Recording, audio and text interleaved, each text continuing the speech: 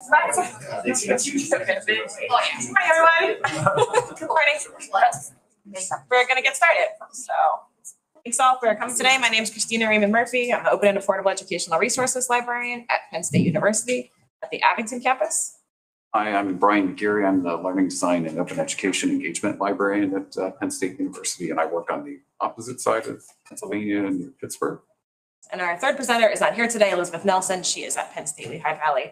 We have a bunch of other names up there because those are we're talking about a program where we're training and upscaling OER education across librarians at Penn State University. So some things we're going to go over today. Overview of the program, we call it OER Leads, how our timeline goes and what kind of funding model we have. We're going to discuss our goals and our intended impact for this program. Share some of our obstacles and our opportunities in creating the program and managing this project, some impact, and then we'll share a QR code with access to our materials. So the background of this program, as you all know, you're all here, libraries are often leaders in the open education movement. However, there's capacity issues and how to scale this up across our institutions. Bryan and I, Penn State is lucky enough we have 2 OER librarians, but we're a pretty big institution. So even that can be a big issue of scale and capacity. There's obviously certification and training programs for librarians around Creative Commons and OER. Bryan and I have done many of them. Of course, they require time, fees, but we're looking to run an adoption program or scale up our adoption program. And so some of them lack the practical training and the logistics of managing an adoption program. So that's really what our program is aimed at. So we address that side of it. Penn State, or Pennsylvania, I should say, is not as lucky as some of the other states in the United States that have legislation behind them that help propel OER forward. We do not have that. Yeah. Chelsea, you're speaking at Colorado, right? Your presentation, I'm like, I want to hear that because that's what we need that. So that is an issue for our state. There's no legislation that pushes OER forward. So we're kind of just groundwork doing it up. To give an idea of our context, this is the state of Pennsylvania on the East Coast or coast-ish of the states. We currently have 10, those are all of our campuses. We have 24 campuses. Pennsylvania, or I should say Scotland, is about 2/3 the size of Pennsylvania. So that's where we are in terms of, we're one of hundreds of institutions of higher education in Pennsylvania, but we're the largest in our state. We're the land grant institution. We have 88,000 students, about 6,300 faculty, and about 150 librarians that work at Penn State. So Bryan and I are just 2 of the 150. So that being said, Pennsylvania is a kind of interesting state, as many are. In the bottom right-hand corner near the Abington campus, that's where Philadelphia is. On the far left side over by Greater Allegheny, that's where Pittsburgh is. So those are, 2 large cities, the 2 biggest cities, with Harrisburg, another one in the middle. And then the rest of Pennsylvania is really rural. So our campuses range from very diverse to not very diverse, from 40,000 students to 500 students. Each of them has a library at them, and each of them has at least 1 librarian. And a lot of our campuses, the flagship campus is in the center, is University Park. That has a very different socioeconomic situation from the rest of the campuses. At my campus at Abington, 42% of our students are Pell Grant eligible, which means their families are living below the poverty line. So that really impacts. So that's an interesting thing because at a land grant institution or a place with multiple campuses, oftentimes things are driven top down. But in this case, at Penn State, OER has come from sort of grassroots up because the greatest need tends to be at the campuses we call the Commonwealth campuses, as opposed to at the flagship campus. So that's kind of been an interesting part of ours as well. Okay, so what is OER Leads? Well, it's funded by 2 pieces of funding. We have an endowment at the university libraries. We have a really strong donor system at university libraries at Penn State. And one of our donors donated the librarianship for learning innovations, which I received 2 years ago. So that has given me funding to do this. So that's one way. We also, 2 years ago, our dean asked for proposals for Giving Tuesday campaign. And I proposed an OER one and she accepted it. So our first time doing it, we have raised $45,000 from one Giving Tuesday campaign. I think we were the second largest Giving Tuesday campaign at our campus. There was like, at our university, there was like 150 Giving Tuesday campaigns. At Penn State, only the law school beat us out, which wasn't necessarily unexpected, but so that's how we raised money. We did it again last year and we raised $37,000. So we continue to have donors that are interested in OER, and this speaks to them. The one thing that I found that's interesting for donors that speaks to them is their return on their investment, which is not language. I'm an English major. Working with donors and all this stuff feels very uncomfortable for me. But there's definitely a language there about how, your $500 donation has an ongoing impact because faculty keep using OER. So that has really been good at getting that across. So what do? It's a train the trainer model for OER adoption. Bryan, myself, and Elizabeth Nelson, the other librarian who's not here, we develop materials. We train our librarians. They also go through the Creative Commons certificate. So part of the funding that I have, we pay for them to do that. We were trying to keep our own scalability issues there. Like we can't train everything on OER, so we sign them up for that. And then we form a community of practice and we work together over a few months. I'll show you the timeline in a second. And then they immediately put their skills to practice running an adoption program at their campus. So not only do they get funding for themselves, a stipend, the librarians, but then they receive up to 5 stipends for faculty at their campuses to support them in doing OER. So this is just the timeline real quick. In the spring 2022, we created the training manual and began onboarding the first cohort in January. We did that for a couple months. That's when they took the Creative Commons certificate. And then by March, they were putting out the call at their campuses for faculty to apply to receive an adoption grant. In summer 2022, they began supporting their faculty over the summer, as I'm sure all of you know. That could be a wide range of things, anywhere from the faculty who says, great, I looked in the open textbook library, got something, good to go, right? To faculty that needed much more support and changing all of their course materials. And then the fall and the spring, the courses started being taught. For the first round of this, we had 17 faculty teaching 34 campuses, supported by the 7 librarians that were the OER leads. And then spring, we're right now in the middle of training 3 new librarians applied for the program, and they'll be running their courses and so on and so forth. We've also, because of the fundraising that we did, we're able to continue it for the initial leads as well. So now we're gonna have 10 librarians running programs at their campuses. And I'm gonna turn it over to Bryan. Thank you. So in terms of some of the goals and impact that we've had thus far with the program, as Christina already alluded to, this idea of building a larger, stronger network of folks who have some open education expertise is certainly something that we were interested in doing, and having more point people across the whole Penn State ecosystem for OER support and advocacy, especially at that campus level. Also, sort of one of the immediate outcomes of all of this was to have these OER adoption programs at all of these different campuses. So we have that happening at 8 different campuses. I won't read through all of the campuses, but you could see them on the map earlier there.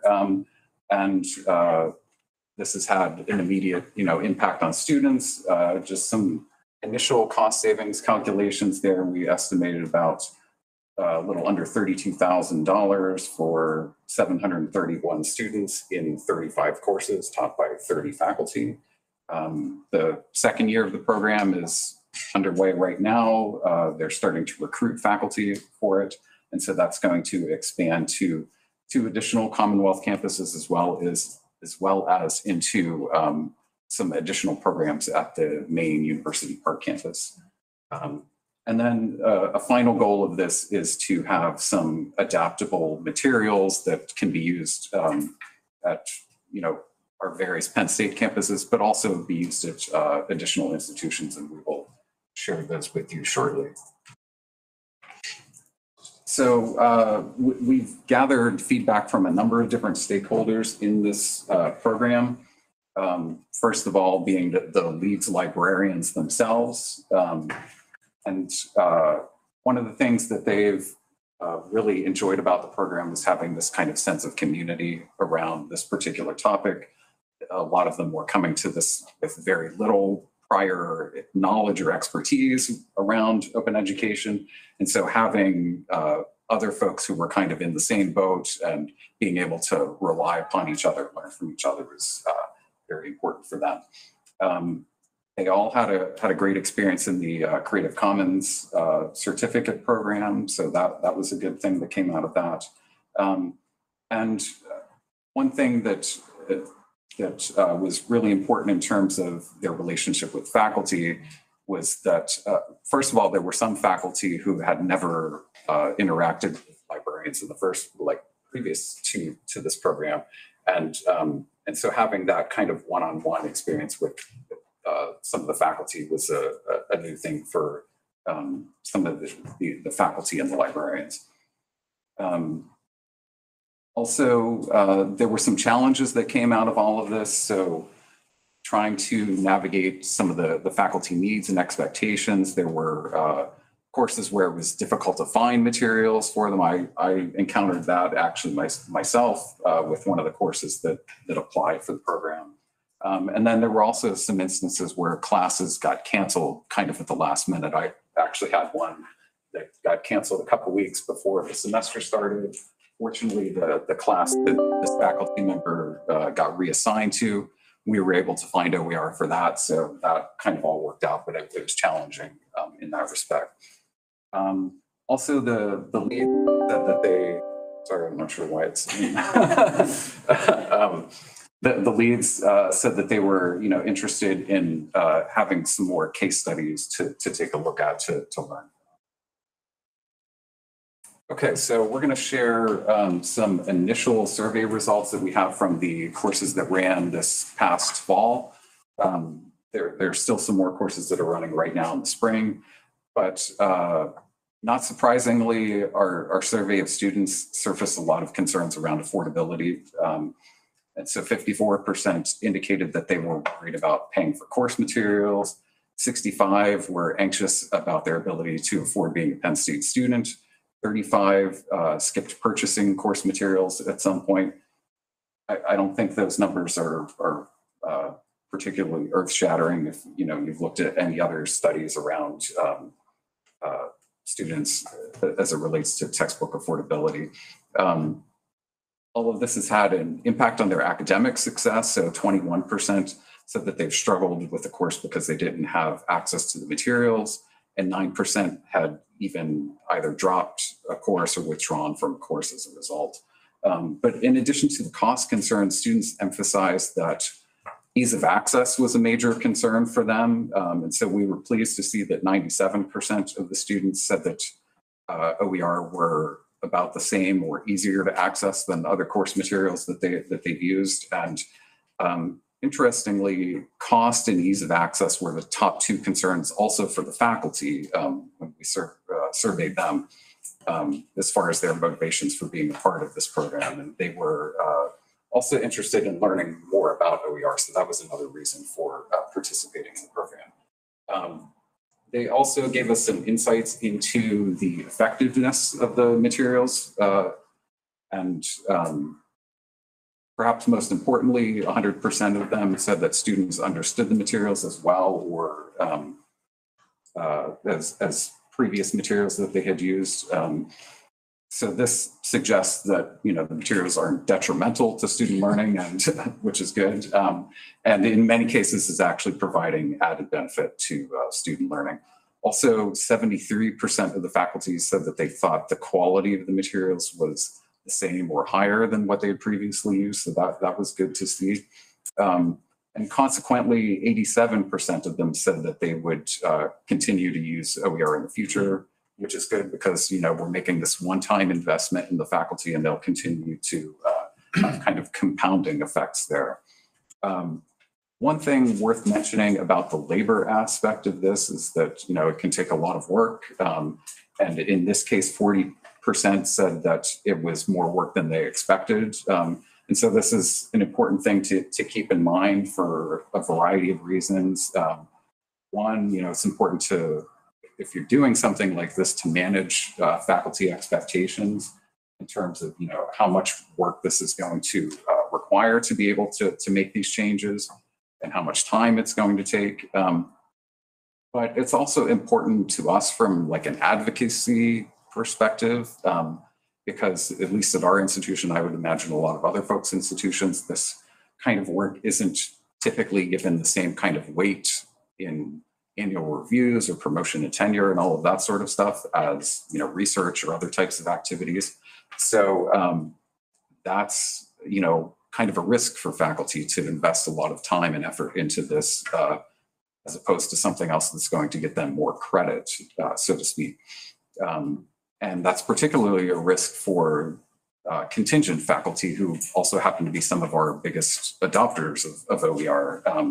And that lack of credit really ends up being kind of an equity issue. And so it's important for us to advocate for this. And we've been doing some of that at Penn State, because we don't want to see this turn into a situation where the only folks who can really be taking that risk are the folks who have tenure, the folks who have more established careers and have less to lose by spending time on this.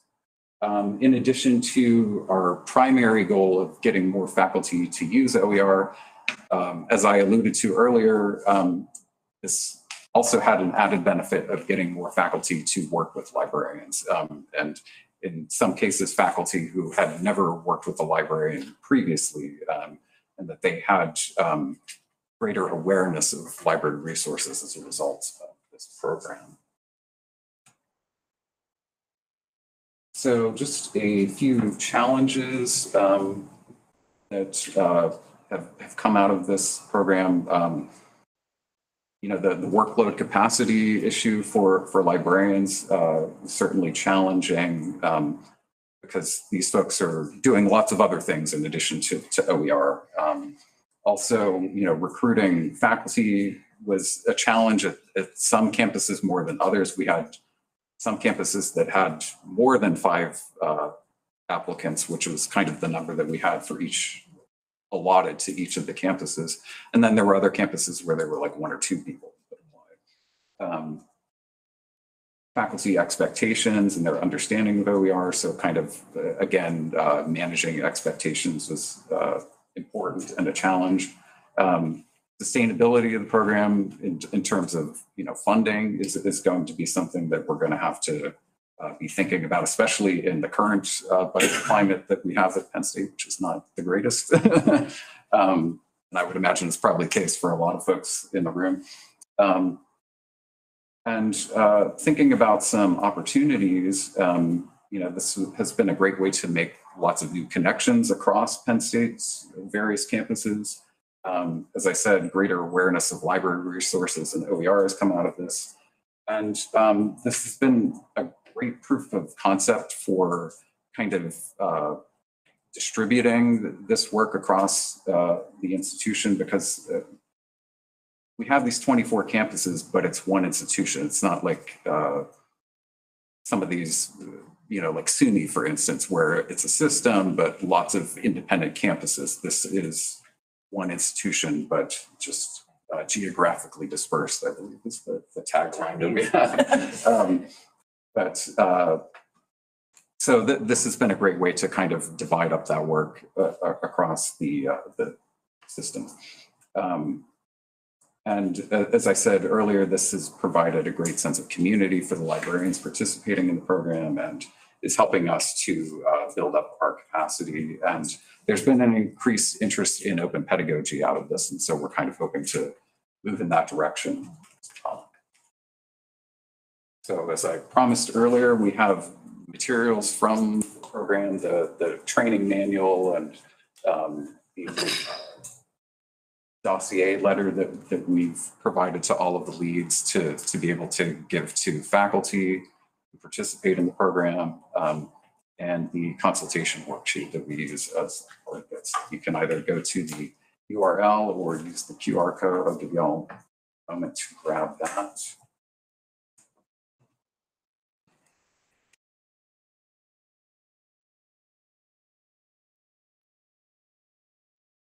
Questions at the end, I think. Okay, yeah. I just wanted to make sure everybody was able to get it beforehand.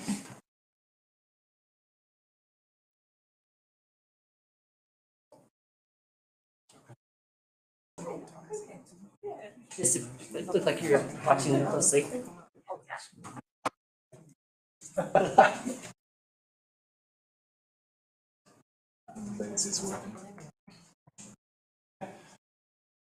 Go ahead and get started. Let's do it, yeah. Okay. Good morning, folks. My name is David Tully. I'm the librarian for student success and affordability at Carolina State University Libraries. And I'm Will. I'm here to cheerlead for David. Thank you for your patience while we got these slides underway. There we go. All right. I guess to begin with then, maybe a little bit of context about where we come from or who we work for, at least. So North Carolina State is a large research-run university in the southeastern United States, situated in Raleigh. Historically, we've had, strengths within things like agriculture, textiles, engineering, design, and statistics. We have about sort of 38,000 students enrolled at NC State. And about sort of 80% of our students are North Carolina residents. And if you're really interested in some of our sort of wow statistics about our university, there will be a Go link at the end, and you can take a closer look at some of that. In terms of bachelor's degrees, we award over 100, I think, at the moment, and growing. Perhaps through virtue of being a land-grant institution, NC State has this motto, this ethos of think and do. So we really value and center sort of hands-on, transformative work that looks to problem solve. And I think this motto sort of cuts through across campus, including the university libraries. And speaking of the university libraries, the libraries is a heavily used resource on campus, both on and off campus, I should say. And for a number of years now, our libraries is active as one of the main hubs across campus. So, this is a place where students come to research and learn, but also where they gather in their social groups, sort of after hours as well. So really busy building. Student success, we've been active, as I said, for many years now, both in terms of things like building hours, resources, and services, and so on. But certainly over the last few years in particular, the libraries have taken an increased presence, become a greater stakeholder in the wider scheme of things, to the extent that student success and affordability is number one in our strategic plan of a few years ago. I think the reason why is just the ongoing sort of diversification of our campus. I think wherein, as in the past, our university was set up for one or two sort of typical students, whereas now that model no longer fits. With greater diversity, with greater access to groups that are, to categories of students that are just historically underrepresented in higher ed, sort of brings new challenges and a need to be much more flexible and pivot to meet some of those demands. So as mentioned, sort of one size doesn't fit all. And I think that really gets to sort of the heart of some of the work that we do and the importance of such. And to throw some statistics at you, sort of 1 in 5 now of our incoming students are first generation students. This past fall or autumn, 1 in 7 of our incoming students was a transfer student, often transferring from a sort of a rural community college elsewhere within North Carolina. But it's fair to say that a large number of our students arrive at NC State more vulnerable than others to costs, particularly sort of unforeseen costs that might arise during their sort of 4 years or whatever it might be on campus. And these issues can sort of manifest itself in different ways that affect student success, student outcome. One of the ways in which we've seen recently, and this is a trend that is repeated across similar institutions in the US, is the rise of sort of food and housing insecurity. So I've worked pretty closely with a professor on campus, Dr. Mary Haskett from psychology. Dr. Haskett has done a lot of research looking at the rates of food and housing insecurity at NC State. And what her research showed was that 15% of our students will experience food insecurity at some point during their academic career at NC State, and about 10% experience housing insecurity. And I think it's easy to imagine when you are experiencing sort of these types of cost pressures, this can have an impact on you elsewhere in your journey towards your degree. This can lead to taking longer to complete, therefore accruing more student debt as a result. And about 65% of our students do rely upon some form of financial aid in order to attend, or worse altogether, sort of dropping out altogether with nothing to show for it. Now, this is the sticker price of an education, an undergraduate education at NC State. You'll see there's a distinction between North Carolina residents, sort of in the center, and out of state to the right. So you pay less as an NC resident, but you still pay an awful lot. So over the course of a 4-year degree, you'll be looking at around $100,000. That's to get your certificate. Now, many students still choose to pursue this despite those increasing costs, because without a degree, there's a lot of data which would suggest what your income during your career will be significantly less than if you go into the job market without a degree, for instance. So for many students, despite these cost pressures, it's still a gamble worth taking. Now, the libraries is not in a position where we can impact too many of these costs, but we do have this sort of unique ability to impact books and supplies in particular. And we sort of focus a lot of our resources over the last few years on this one aspect in particular. So this year we asked students to budget about $854 for their materials. That's down from recent years. There's another presentation entirely about whether that cost has got cheaper for students or not, centered around things like access codes, student choice, and so on and so forth. And maybe some of us can have a chat afterwards about that, because I can talk all day about this. But it's still a significant cost. The libraries is particularly interested in helping out it. We've been active in student affordability for many years now, sort of far predating my work here. Beginning really in the year 2000, we began a sort of a relatively small, I'm told, short-term lending program where students could borrow a laptop or borrow headphones for about 4 hours a day. Now, fast forward a few years later, we launched a textbook lending program. So if you are enrolled in a class that has a required textbook, the libraries will purchase a copy and it will be made available to you on a very short-term basis of about sort of 2 hours per time. Now, given, as we know, the escalating cost of textbooks, open education and OER in particular became much more of an interest to us. And in 2014, our alt textbook project was launched, and all the credit in the world to the gentleman to my right here. It has been a roaring success, and I'll come on to talk a little bit more about that. And then in 2018, the library started awarding scholarships. So if you're a student worker at our libraries, and we have about 200 to 250 at any time, you will be eligible for a scholarship award from the libraries. We started off with 2 scholarships worth $2,000 a piece, so 1/5 of your tuition. And again, I'll come on to talk about how that's grown in recent years. Now, because there are so many different sort of threads and so all these different sort of strands around affordability, this is just barely a handful of them.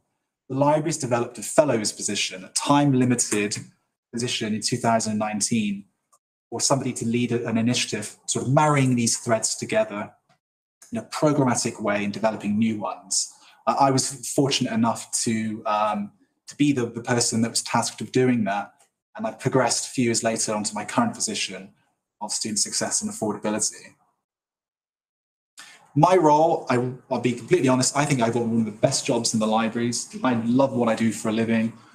One of the reasons why is that at our libraries, and I think never more so is that clear than within my role, we are not siloed. We cross departments all the time. We have like 20 departments at the libraries. I don't think there's one in which I haven't collaborated on at some point just within the past 3 years.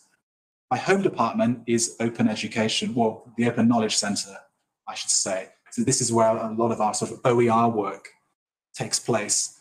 And I think it makes perfect sense to be stationed at home in open knowledge, because while OER is a big part of what I do, I think the values and the principles of open education really inform a lot of the work that I do, whether it's with my colleagues in development, or community engagement, or access services.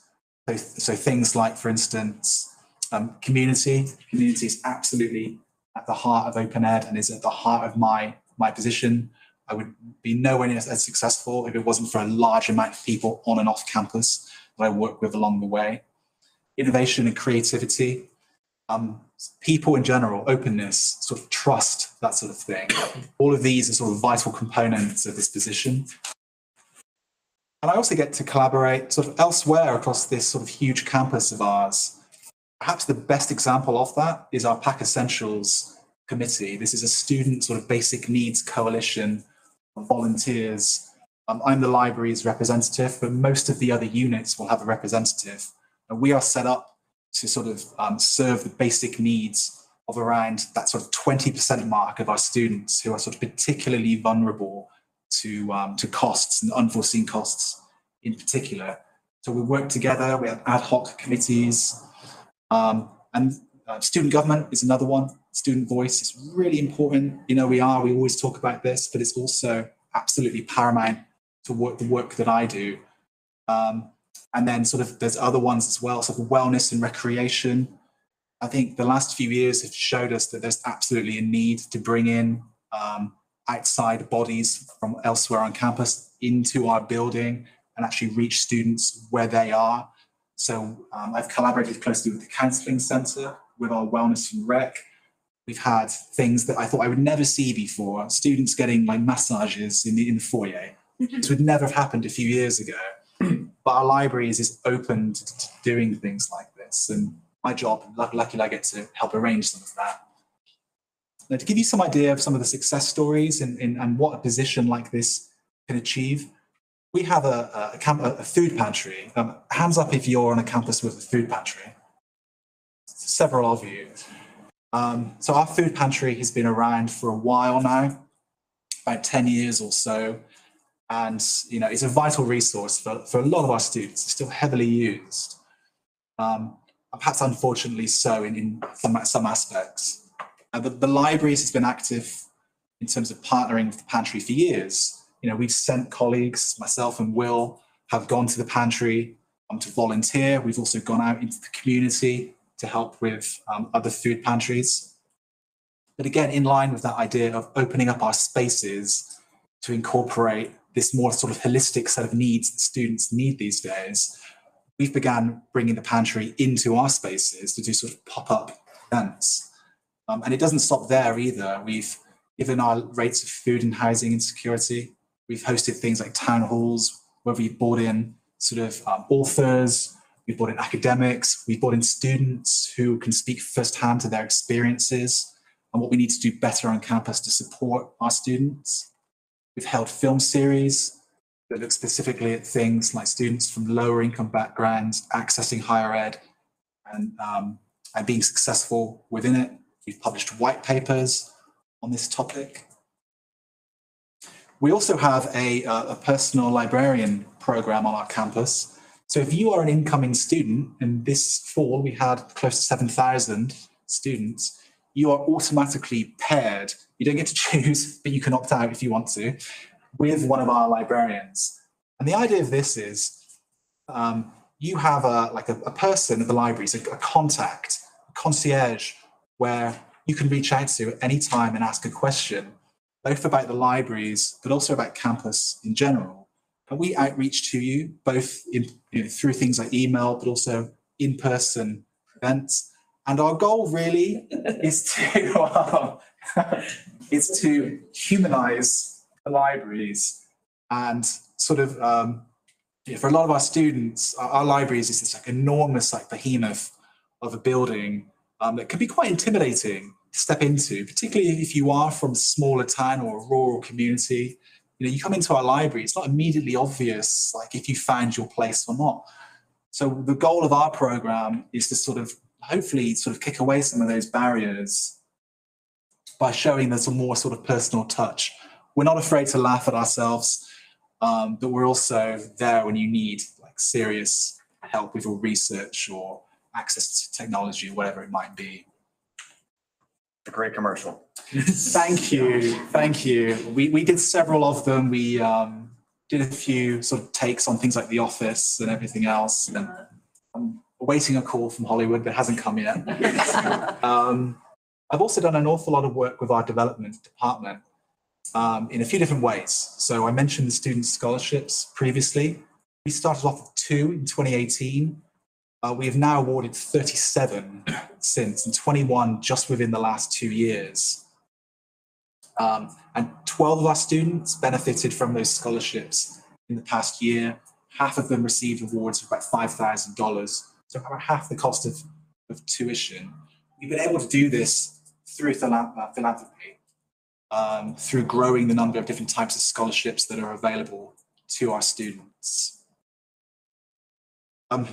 Donors have been great. They've been central, and also the library's textbook project has also benefited from things like crowdfunding. We raised $7,000 just last month to support faculty in OER projects. The main reason, I think, one of the best successes that we've done, sort of provoke some of that, is through them being able to demonstrate the impact of a scholarship award through things like storytelling, through whether it's videos, whether it's connecting over lunch with students, or you see in the middle here, we had a donors and scholars program in person at the libraries last month. So this helps both steward existing gifts, but also cultivate new ones as well. Also been extremely successful in grant writing, so working with foundations to bring money in that I can then use, so I can pay for students' textbooks or access codes. I can buy students laptops if they are in sort of dire need of access to that regard as well.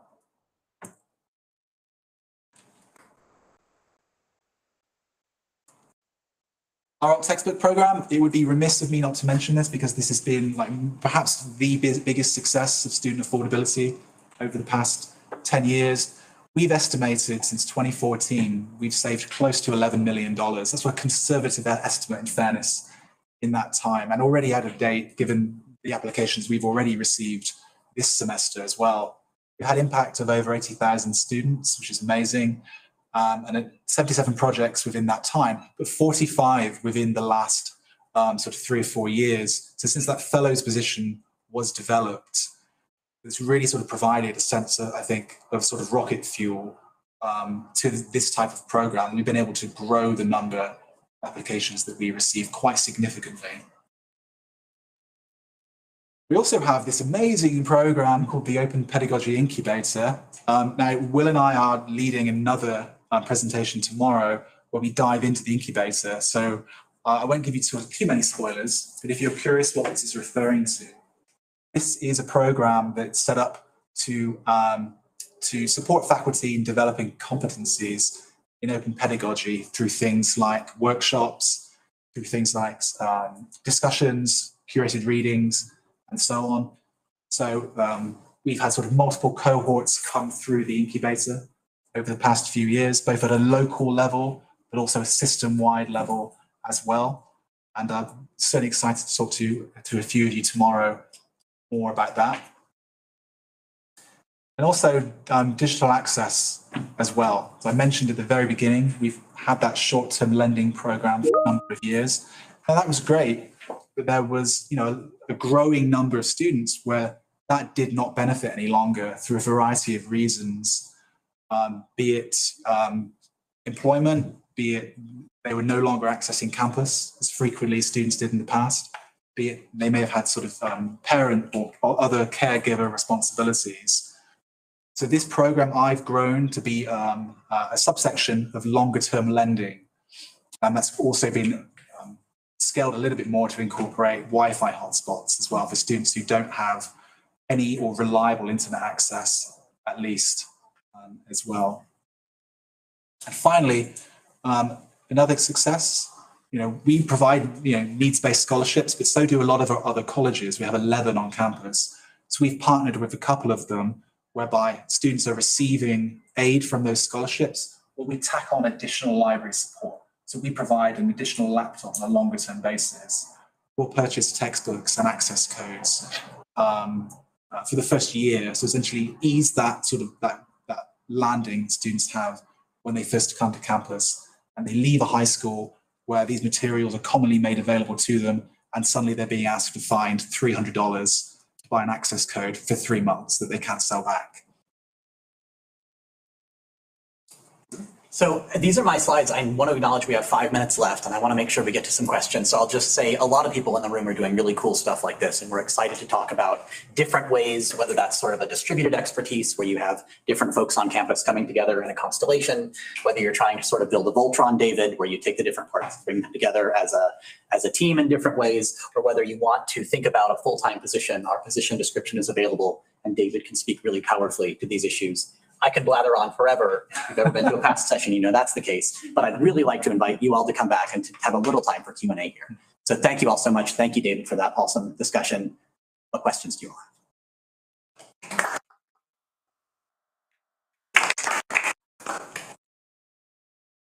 That was very abrupt. I'm sorry about that.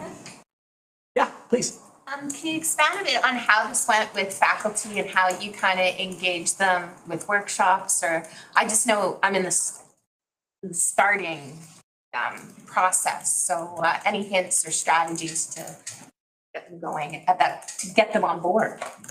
Yeah, so awareness is always a challenge, sort of as we know, not just of OER, but also the ways in which the libraries can support faculty in both, understanding OER in terms of discovery, but also potentially using it to sort of transform their course. A few things that we've done is we've had sort of workshop series. So we did the Open Cafe for a number of years. It started during lockdown, which was a sort of synchronous, virtual event where week to week we would sort of meet and we'd explore a different topic of open education.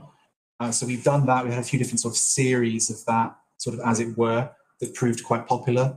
Obviously, workshop-wise, we've tried to sort of position our workshops to speak to the reasons why faculty don't embrace OER, for instance. So, as we know, the quality question, right, always comes up. So that's one that we've done. Discovery is perhaps another one. And also, a lot of faculty aren't aware that if you work with the libraries through the old textbook program, it's a grant funding program as well. So you receive funding that will compensate you for your time, or you can use it in different ways, hiring a student, what it might be. But we also reach outside of the libraries to work with some of my partners across campus to draw awareness to this as well. Student government's a good example of that. Over the past few years, we've worked with them to develop a faculty award around sort of OER as well. So speaking to that promotion and tenure component that we always know is an issue when it comes to faculty working with OER and things like that. So there's a lot of different ways. And I think the pivot to online has opened up some additional opportunities that were always there, but maybe we didn't always see the value in them.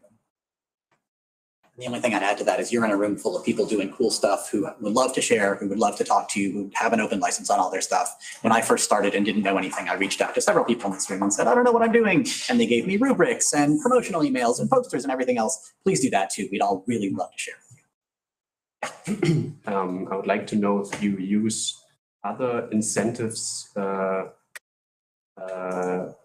affordability to disseminate the idea of using OER. Absolutely. So when I have my discussions with faculty, affordability is an important component of it, but it really has to go further than that. I think it's really about the open license, about the opportunity to do something different that you don't find with all rights reserved, tailor content towards the way that faculty teach their course in the way that they want to teach it. But also talk about things like, equity and everything else, and inclusion, which is really, something that's really important on our campus at the moment. But I certainly think if the conversation began and ended with affordability, we would not get anywhere near as many projects working with OER as we currently do. So it's really about exciting them about the potential of the Creative Commons license and the way that they can do things better than they currently are in terms of their pedagogy. Do you all want to share anything from your work in terms of getting faculty invested? Or? I mean, we did a presentation to our, I guess, a conference on campus, at the flagship campus. One faculty said like, yeah, the portability is nice, but he was excited by what you can transform. And the idea of actually students being part of it and contributing back to knowledge was what really spoke to some of the faculty. So that, that is always exciting to hear that because it allows you to have such bigger conversations. So. There's time for one more question. How do you communicate? How do you get the word out? Okay, I'll email you. Yeah. We have that same face. Thank you. I think we have a lot of strategies that we can talk about. It is the top of the hour, and I know there's another group of people coming in. So thank you all again. This was a really cool discussion, and we're so excited to keep talking. Thank you very much. Great job. I think it's